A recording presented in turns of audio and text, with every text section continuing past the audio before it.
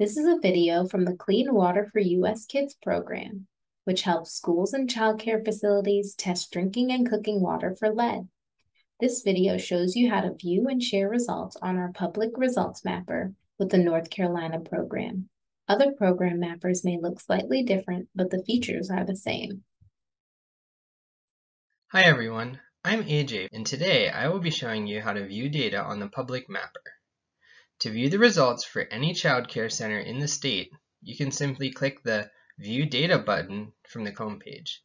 You do not need to be signed in or even to have an account to view the publicly available data. On the mapper page, you can mouse over the county you are interested in seeing and click to display a list of centers in that county.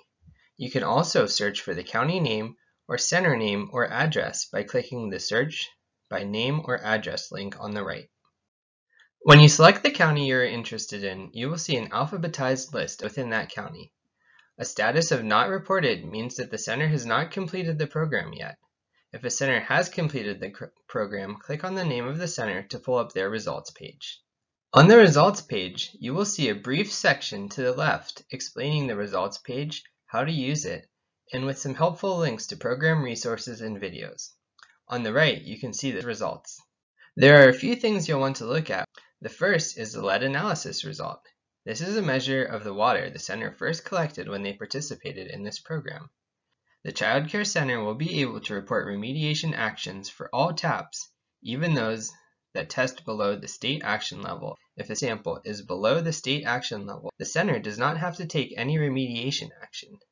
We do, however, recommend that they perform the remediation practice of flushing their water regularly. Flushing will remove water that has been sitting in pipes for a long time, which can collect and is likely the cause of their initially high result. If any taps have results at or above the state action level, follow-up sampling will occur for those taps. Those results will also show up here on the results page. Finally, the most important thing you can do is share your results.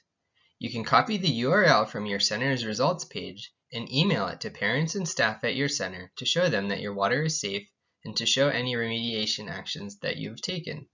You can also put this link on your website to easily share your results there. Thank you and hope you have a great day.